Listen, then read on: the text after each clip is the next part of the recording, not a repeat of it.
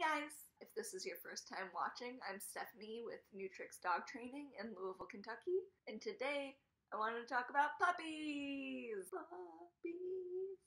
Puppies!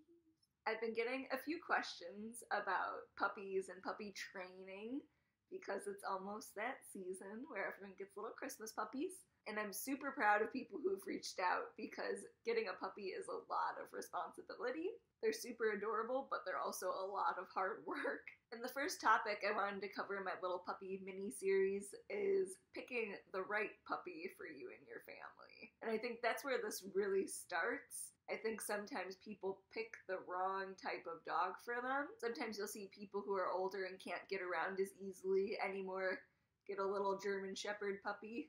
And if they're not well trained, this can be kind of a disaster. So it's really important to think about your life and your lifestyle before picking out a new dog. And that's something I'm going to be emphasizing over and over is you're not picking out a puppy, you're picking out a dog. This dog's only going to be small and tiny and sleepy and stumbly for so long, and then you're going to be stuck with the adult version of it. So it's really important to make the right choice for you and your family. So one of the first things that I think people should do is look at how active you are. And it's really important not to lie to yourself about this. Like, it's really great if you want to make some lifestyle changes and get into hiking or kayaking or canoeing. But when you're looking at different types of dogs, I really think that people should look at how they are right now as opposed to how they'd aspirationally like to be. And trust me, I say this as someone who picks up a new hobby every single week.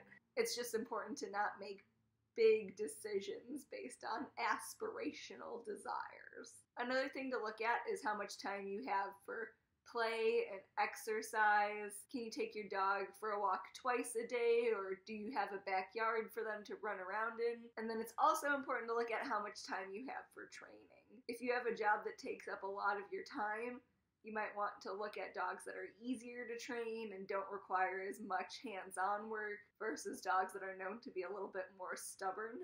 And this goes doubly if this is your first dog. So look at the kind of space you have, your lifestyle, what kind of commitment you're able to make to a dog before picking out the type of one you want. So once you've evaluated your lifestyle, you can start thinking about the type of dog breed that would best fit in with you and your family. And I'd look for some sort of online questionnaire.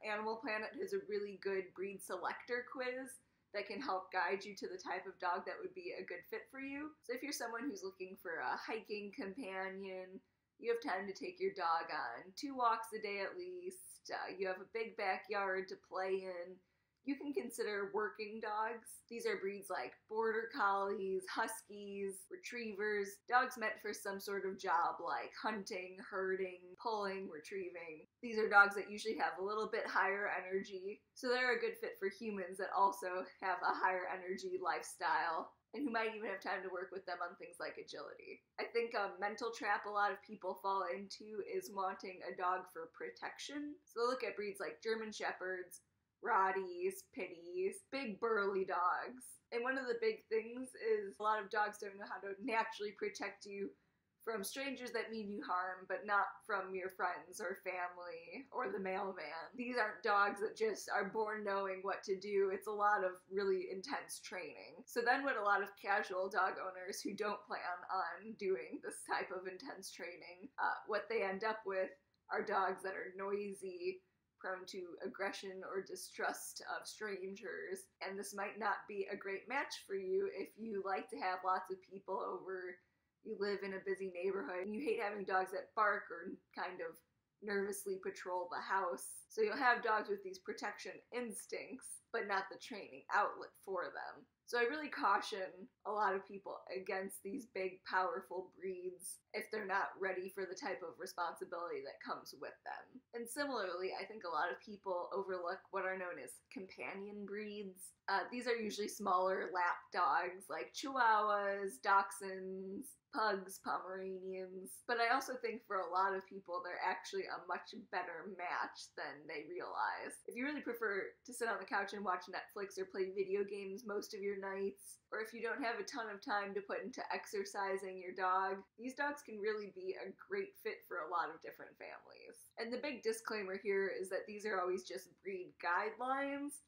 These traits are usually based off of what dogs were originally meant to do, because today, vast majority of dogs are, in fact, just companion dogs. But they're just kind of guidelines that are there to make you really think about what you want in your dog and to prepare you for their energy levels, their temperaments. But any dog can have any sort of temperament. And that brings me to evaluating whether or not you, in fact, do want a puppy, or if you might, in fact, want a dog. And by that, I mean a dog who's an adolescent or is just crossing into the adult-to-dog line. So a dog that's about a year to 3 years old. And one of the great things is with dogs in this age range is that you usually have a much better idea of their temperament. And there's also temperament testing, but it's not an exact science. There's YouTube videos on how to kind of conduct it when you go to evaluate puppies. But with a dog who's at the end of adolescence or into adulthood, you have a much better idea of what they're actually like. And a lot of rescues will actually let you foster to adopt, so you can see if the dog really is the right fit for you and your family, or help them get adopted if they're not. It's worth remembering that puppies are way, way more effort. Like, yes, they're adorable, their feet smell like Fritos, but you also have to wake up in the middle of the night to take them out. They're gonna have accidents, they're gonna make mistakes. You're starting from total scratch with training. It's a lot of work. So it's really worth considering whether or not a puppy is the best decision for you at this time, or if an adult dog might fit your lifestyle better. So that's just some things to chew on, guys. Tomorrow I'm going to be covering your first day with your puppy. If you have any questions or anything you'd like me to cover in these videos, let me know and I'll make sure to answer them. Bye, guys.